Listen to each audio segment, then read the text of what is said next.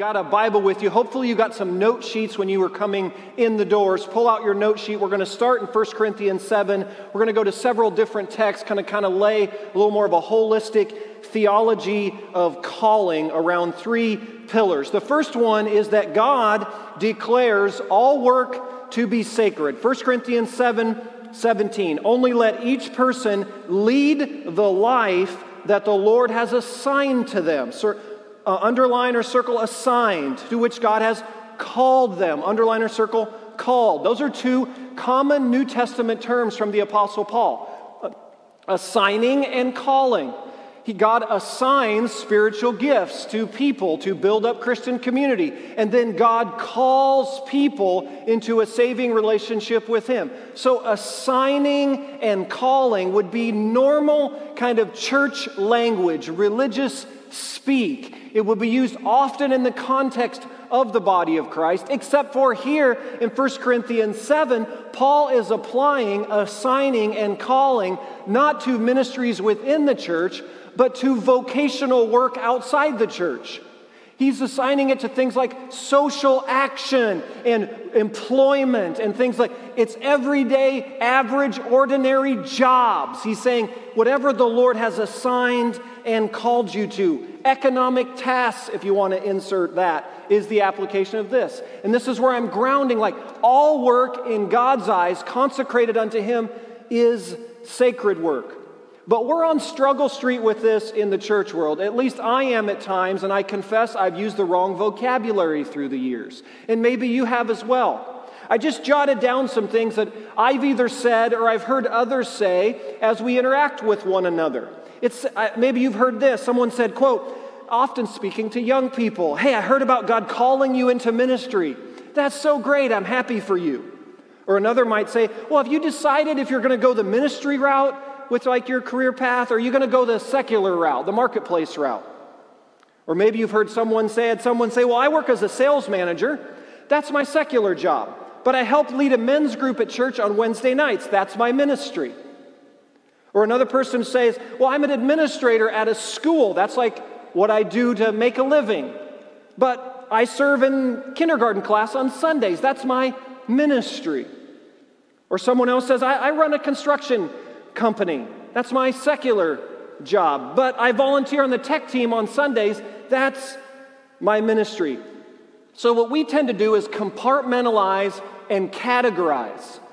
But the Bible invites us into a life that's not compartmentalized or categorized. It's an integration of the life. It's an integrated life. In Jesus, you lose the whole concept of a category called secular work or a secular job, and you inherit what's called a sacred calling. In Jesus, all of God's people are called into the ministry. In Jesus, all work is consecrated unto Him. Look at this quote I put in your notes. Eric Cooper, he wrote a super helpful book on this topic, and a friend gave it to me this week. And this quote, he says, this is game-changing news, speaking about all work being declared sacred. Your work, whether you're a teacher, a software engineer, a banker, an attorney, a factory worker, an entrepreneur, a stay-at-home parent, blue-collar, white-collar, if you're a pediatrician, or you work the deli counter at the supermarket, and you're reconciled to Christ, your work is, hear this, a sacred calling. I had a friend this week send me a text because, we ended the message last Sunday with a little prayer of vocation. I hope it was helpful to you this week. I hope you were praying it as you kind of started up your work days each day. And this friend, he had started up his days kind of praying the prayer of vocation, and then he sent me a text, and with his permission, I just share a little excerpt from it. He talked about how that prayer was helping him stay more connected and grounded to God as he was going through his days. And then he said specifically on this morning, he said, as I head to work, I know that one of my first tasks is HR related. And then he puts in parentheses, my least favorite part of the job. Anybody else feel that? And then he says, I am reminded that work is an opportunity to imitate God and Christ, which has caused me to shift my thinking from the meeting being a condemning style to serving justice with kindness. HR doesn't have to be rude, it just has to be corrective.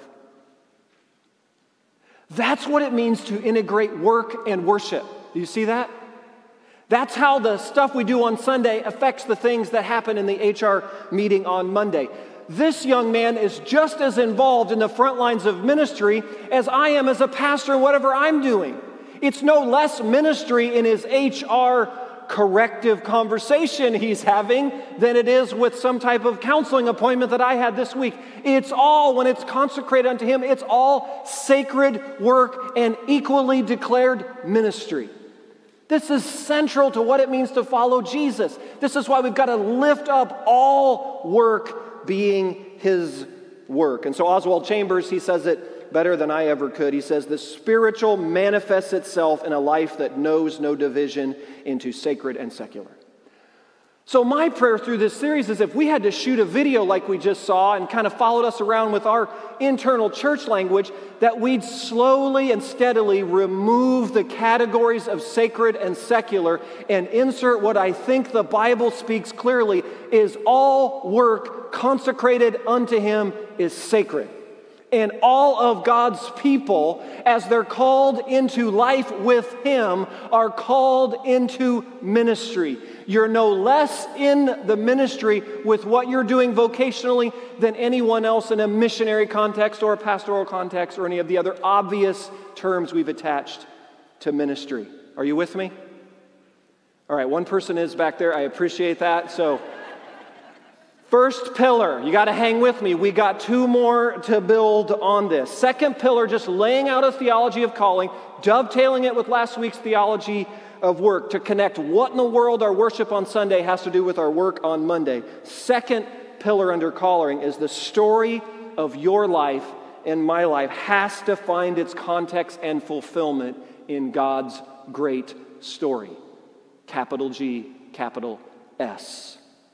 Now, Genesis 11 is where I want to ground this point for a moment. Those of you who know your Bibles well know that Genesis 11 is an important chapter that occurs right after Noah's sons begin to populate the earth. In Genesis 10, it's called the Table of Nations. After the flood and Noah's sons come out of the ark and they begin to populate the earth and the earth is growing in numbers, people are spreading out, but they share the same language and the same culture. And they're cooperating and they're working together and they say, well, that sounds really good. Yeah, they're building a society, and now you're going to see in Genesis 11, verse 4, the story that they're focused on writing. Here's what they're focused on. Come, let us build ourselves a city. That sounds good. With a tower that reaches to the heavens. Maybe not so good. I suspect the tower that reaches to the heavens is one way of saying, in case God decides to raise the water level again, we're going to show him. That's what I think that's all about. It's like, in case he decides to start sending rain, we're going to get a tower. We're going to get it way up high. So it's an act right there of telling you what story they're focused on. Preservation. And look, so that we may make a name for who? For ourselves. Otherwise, we'll be scattered over the face of the whole earth. This is called the Tower of Babel. And I think the Tower of Babel represents something deeply embedded in the human condition.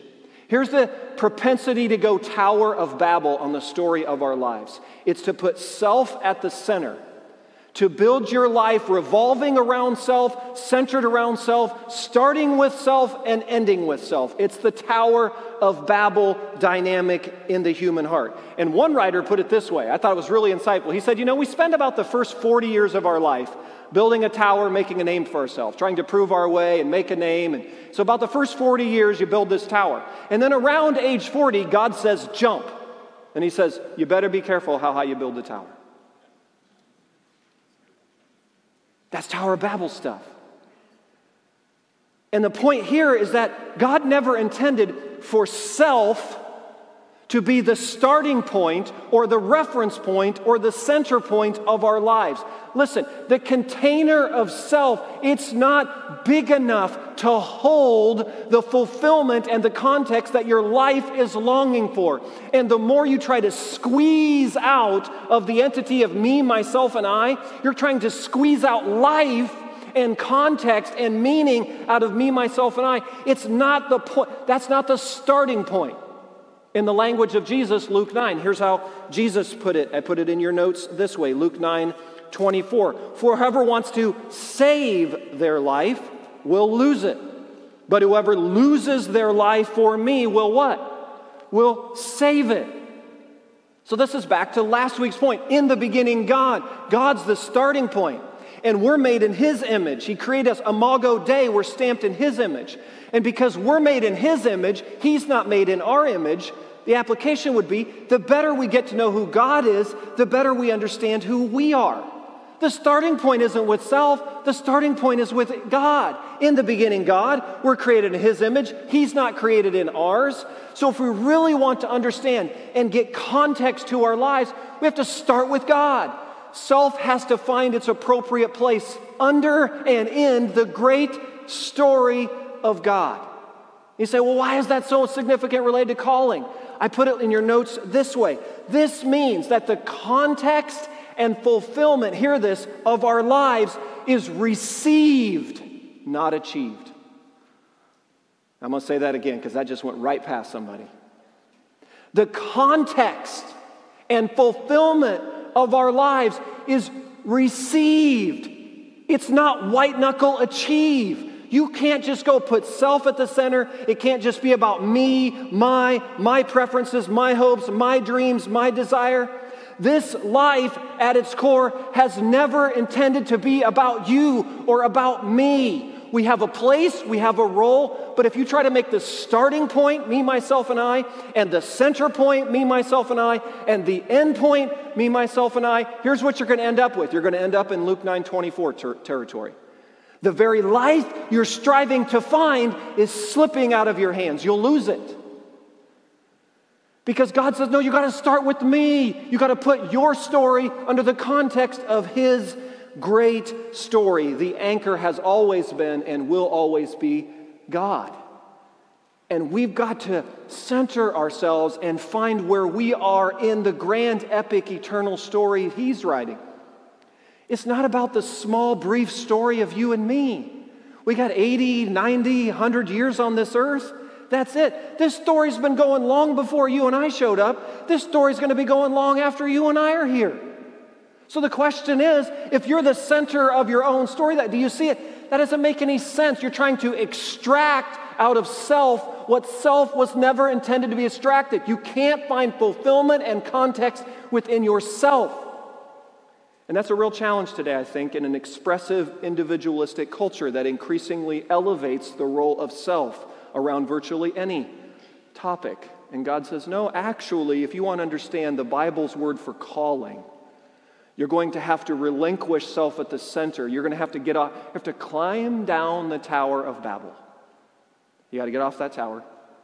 You got to say, you know what? This isn't about me and my name and my preferences and my dreams and my hopes. It's about me finding my place under and in God's epic, eternal story. The deeper context of our lives and true fulfillment is received. And the more we try to achieve it ourselves, I think Jesus says, that's the more you find it slipping through your hands. And I can't think of a better visual today, church, than on this point, than our baptism tank. And the 7 lives that went into the waters of baptism. And to see some snippets of their story on their cardboard testimony. And to see the expressions on their face. I hope you were able, some of you who just recently baptized, I hope you could kind of relive the moment yourself. Do you remember what it was like to climb into those waters? Do you remember the sense of surrender as you went under the waters, united with Christ there in His death, and then come up out of the waters and united with Christ in His life? And these individuals, from the youngest to the oldest, are saying to us today that they have found the meaning and purpose, the context and the fulfillment of our life under God's great story of redemption in Jesus. And when you do that, it's into the waters of baptism that you go. At some point, when you've decided your life is not your own, it's Christ, I've been bought with a price, when you've settled that in your heart, Jesus says, into the waters of baptism you go. And you visually and publicly represent what's happened in here. That's this. We've got a group of people now who I hope after the service you're able to greet them and hug them and high-five them and congratulate them and welcome them in to this next step in their spiritual journey and being a part of this family and encourage them to keep finding their identity and their fulfillment under God's great story. So all work is sacred work in God's eyes. Everything that's consecrated unto Him. There's no more categories of sacred and secular. in Jesus' name.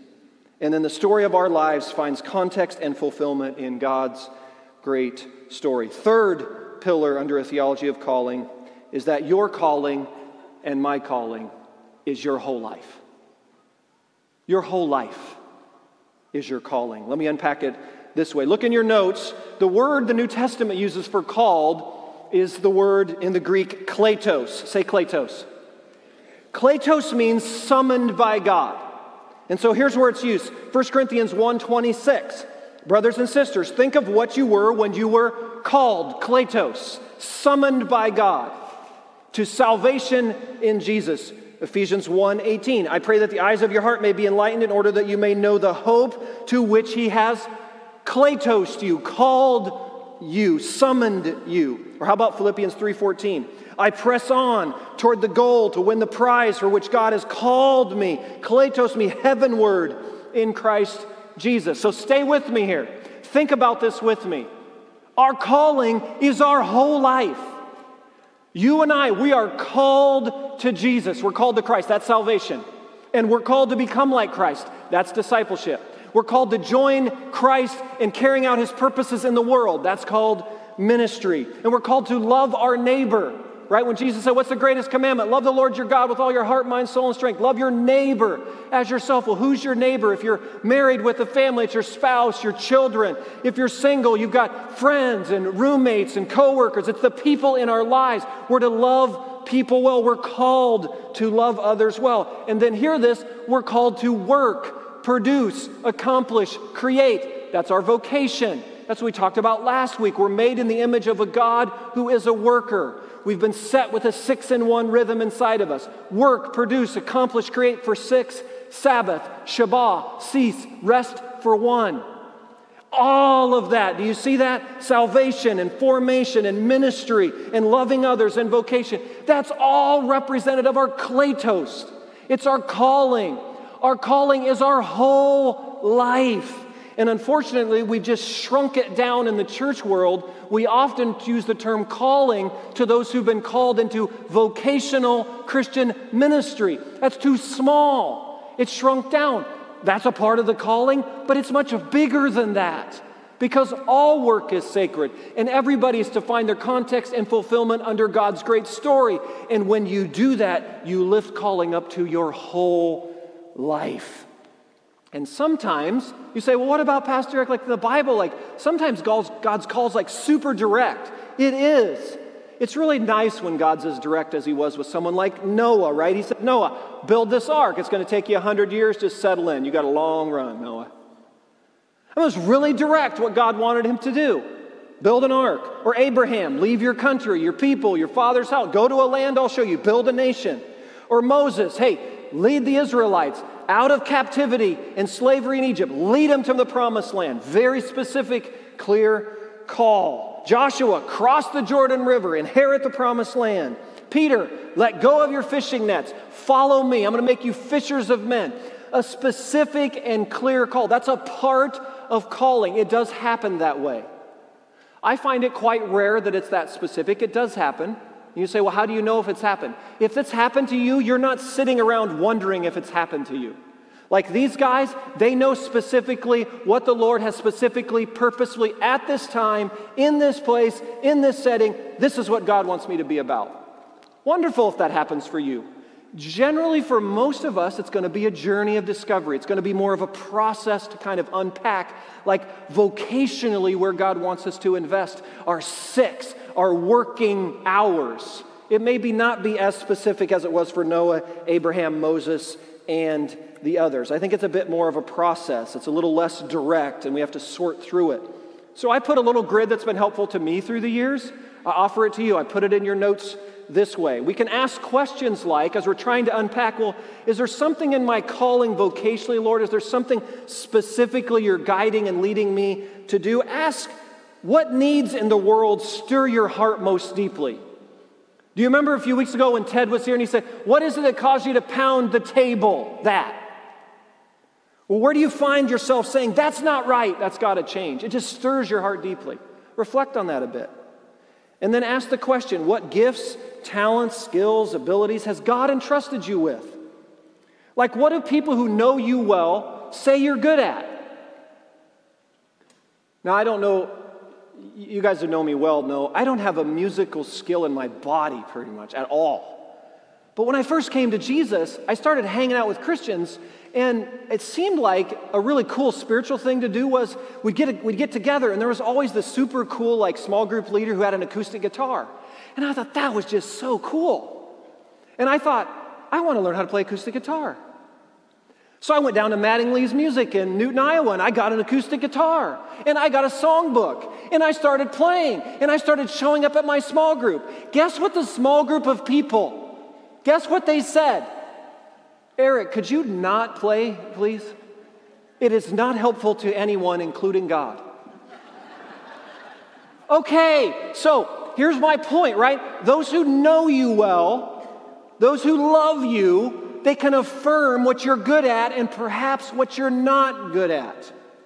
That's an important part of just kind of unpacking and understanding what is it God's called you to. What do they see, like how do they see God using you? You have someone say to you, hey, when you do this, it just seems like God really uses you powerfully when you're about this kind of work. Reflect on that a bit. And then thirdly, I put, when you're working on blank, you feel most fully alive. You enjoy it. You find yourself energized when you do it. I roll those three questions together under the banner of Ephesians 2:10. I'm trying to unpack how your calling is your whole life, and there's a manifestation of your calling that is in the space of work and vocation. And to unpack that a little more, I found it helpful to use Ephesians 2:10. I call it my Ephesians 2:10 purpose. Here, anchor these words to that. For you are God's workmanship. We are God. Notice plural. We're God's workmanship. If you're in Jesus, you're God's workmanship. And created in Christ Jesus to do what? To do good works, which God prepared in advance for us to do. That's not reserved just for the clergy. That's not reserved for just for those who go to seminary or for the missionaries or for the pastors. No, that's reserved for everyone who's in Christ Jesus. You have an Ephesians 2:10 purpose. God has good works prepared in advance for you to do. And so I put in your notes what good works is referring to. It's the word ergon. It means task. Interesting. It means employment. It means action. It means God has set before you and prepared some specific things for you to walk in. And usually it's a bit of a journey to kind of discover that. I mean, I started out wanting to be a meteorologist and then an aerospace engineer, and then I went to school of management information systems, and here I am a pastor. Wow, how about that winding road? But you know, it's kind of a process, right? You kind of work it out. But listen, meteorology or aerospace engineering or infotechnology, that's no less sacred work than doing the work of the ministry vocationally. It's all His work.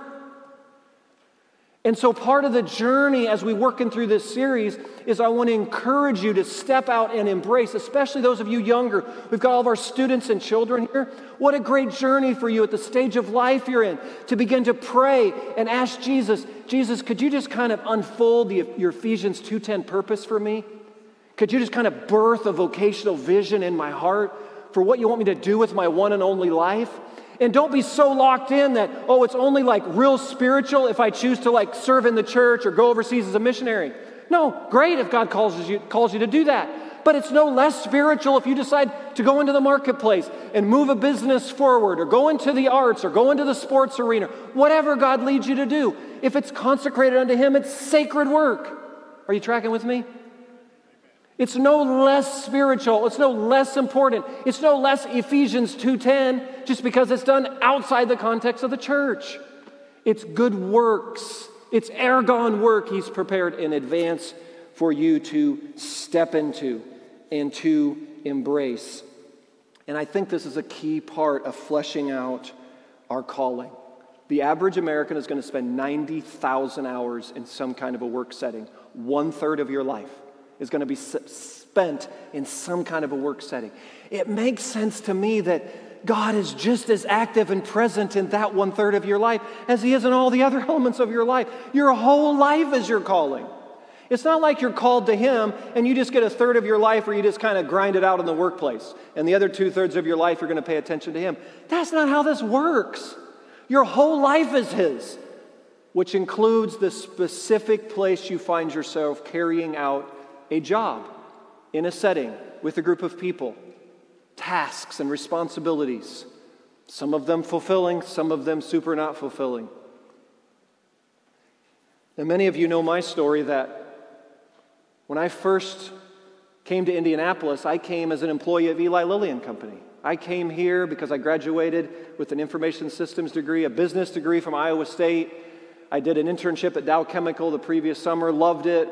And I thought, you know what, I just really want to spend some time in the information technology field, work in some kind of business sector. And I didn't know anybody in Indianapolis, but Eli Lilly, this was Prozac glory years. I mean, I showed up at the corporate center, and they were like, everybody was just so happy at Eli Lilly during that time. I was like, I don't know, is it like Prozac on the way in the door? What is going on here? But it was just an amazing run the company was going through. At 91, I joined the company in marketing systems, and I got put on a project team with the sales reps.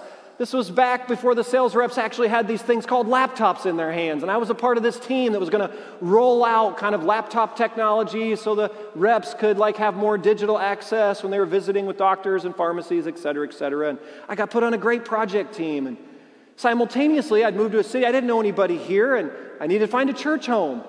So I met a guy named Kerry Bowman who was starting a church called Eagle Church, and I jumped in with Kerry, and we just started working in the church world. And every Tuesday morning at 6 a.m., Kerry Bowman, the founding pastor of Eagle, Steve Swinney, who still worships here, and myself. Steve is a physician at St. Vincent. Steve and myself, the three of us would meet at 6 a.m. on Tuesday mornings, and we'd meet at the church. And we'd talk about things that were going on in the church, and we'd figure out, hey, what ministries are going to move forward, and how we're going to keep kind of moving things and raising leaders and making disciples and doing all the stuff that church planters do. And so we were involved 6 to 7 a.m. on Tuesday mornings. Steve's in his Scrubs physician gear. I'm in my Eli Lilly suit and tie. That was back when Lilly folks actually had to wear a suit and a tie. Some of you are like, I can't even. That's how it was back then. Archaic days of the early 90s, you know. I was in my suit and tie, Lilly, with my little leather briefcase. Steve was in his Scrubs, and there's Pastor Kerry. Now listen. The work we did from 6 to 7 on Tuesday mornings was spiritual work, sacred work, good work, consecrated unto Him. But listen, I was no less in the ministry from 7 a.m. to 5 p.m. the rest of my day in my marketing system job at Lilly. I didn't leave corporate America to go into the ministry. I was in the ministry while I was in corporate America. It's the context of it was being carried out differently. Steve Swinney, it was no less spiritual what he was doing working with patients for the next 10 hours of his day than when he was meeting with Pastor Kerry at 6 a.m. on Tuesday morning. It's all, the calling of our life is holistic. And so there was a point in my journey 3 years in. I loved what I was doing at Lilly. I worked hard. I enjoyed the people. There were frustrating elements like any job. Grinded out stages. I remember it was like the first year I was on the job, I was sleeping in my cubicle once a quarter because I struggle with drivenness. I have a hard time turning it off. I have a hard time shutting it down. Project needed to be cared for through the night. I volunteered to stay through the night, so I slept in my cubicle once a quarter. That wasn't super fun, but I did it. And I just kind of kept plugging along. And along the way, Eagle Church was growing, and Kendra and I got married, and we started a young marrieds ministry. And so on Wednesday nights, we'd have a bunch of young marrieds in our apartment. We were learning married life together and hanging out together. And then all during the week, I was working as a systems analyst at Lilly. And then on Sundays, we were doing the church plant. Now listen, all of this to say, what Kendra and I were doing with young marrieds on Wednesday nights was no more spiritual than my project team meeting on Tuesday at 3 o'clock. It's all consecrated unto Him. The calling is my whole life. And somewhere along the way, 3 years in, God nudged me and said, hey, Simpson, vocationally, I want you to take a step. I want you to step vocationally out of corporate America at Eli Lilly and step vocationally into pastoral work at Eagle Church. That was a vocational step. But what I'd like to do is help with our even language, or even how I refer to it. That's not the day in 1994 when I got called into the ministry. I got called into the ministry the day I said yes to Jesus. When I went into the waters of baptism and came up and said yes to my whole life, that's when I got thrust into the context of ministry. And the outlet for it has been Dow Chemical or Eli Lilly or now Eagle Church for the last many years. Are you tracking with me? This is a theology of calling, because God has declared all work to be sacred work. And in Jesus, we find the context and fulfillment of our life. We receive it. We have to step off the treadmill of, I'm going to drive my life and discover my life and build a tower, make a name for myself. We got to get off the Tower of Babel. We got to say, no, actually, I receive what it is, my context and fulfillment and calling. I receive it from Him. And then I understand that all of my life is embodied in my calling, not just what I'm doing specifically in the name of the ministry or a vocation. It embodies all of it. So worship team, why don't you come on back up? We're going to wrap up. I got one final quote and then an application for the week, and then I'm done. Okay, so the final quote, I left it in your notes for you because Tozer, I love Tozer, and I really feel like he did a great job with this line here. He says it this way: for the Christian, it may be said that every act of his life is or can be as truly sacred as prayer or baptism or the Lord's Supper. Stay with me here. To say this is not to bring all acts down to one dead level. No, it's rather to lift every act up into a living kingdom and turn the whole life into a sacrament. It's not what man does that determines whether his work is sacred or secular. It is why he does it. The motive is everything. Let man sanctify the Lord God in his heart, and he can thereafter do no common act. That's a theology of calling. That's where we're just going to slowly dissolve the categories of sacred and secular and bring them all under the banner. It's all consecrated unto Him. So in your notes, I left you the prayer of vocation again. This week, I'd like you to, as you begin your days, pull the prayer of vocation out. Take a picture of it, put it on your phone as you're driving in the office, as you're getting going in your school. Students, as you're getting going in your students, you have just as much of a calling in your student years, right? To be present to Him and represent Him and honor Him in what you're doing and how you're doing your work. That's part of your Ephesians 2:10 purpose now in these formative years. And students, your vocation right now is most of it in a classroom setting. But then some of you have additional part-time jobs. Use this prayer of vocation. Pray through it, and then I want you to add one question to it, and I put it in your notes. As you finish the prayer, I just want you to whisper a prayer as you head into your day. And the prayer is this: Lord, what's on your heart today? What's on your heart today? And then spend the day seeing if He just reveals a little more what's on His heart to you as you're going about your everyday. You just begin to see a little more clear. What's on your heart today, Lord? What's the burden that you're carrying today, Lord? As you step into that meeting, that conversation, that project, whether it's mundane work or fulfill, Lord, what's on your heart today?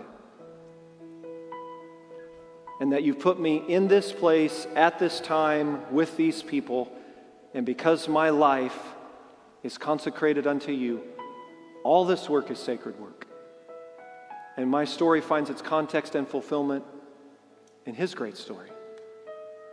And that my calling is embodying the whole of my life.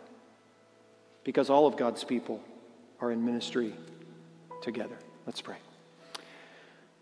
Jesus, thank you. What great visuals this morning of people in the waters of baptism. Our kletos, you summon us to spiritual life. Thank you for that. And maybe this morning there's some being stirred as you watch the baptisms, and maybe it's your yes to Jesus moment. In the quietness of your heart, you can just say yes to Jesus today. Just say, yes, Jesus, I hear your call. I sense you're tapping on my heart. I just say yes to you. Or maybe it's a yes of coming back. Maybe you've known Him before, you've known Him for a long time, but you've been distracted, drifted, just caught up in a lot of other things, busy with life. And today you're just like, you know what? It's just clear to me, I just got to get more centered in my walk with Jesus. And so you just come back. Just say yes to Jesus. Just come back to Him. Just kind of a returning to the roots that you have in the foundation. Just say yes. Or maybe today, your yes is to the 90,000 hours you're spending in a work setting, and it's saying,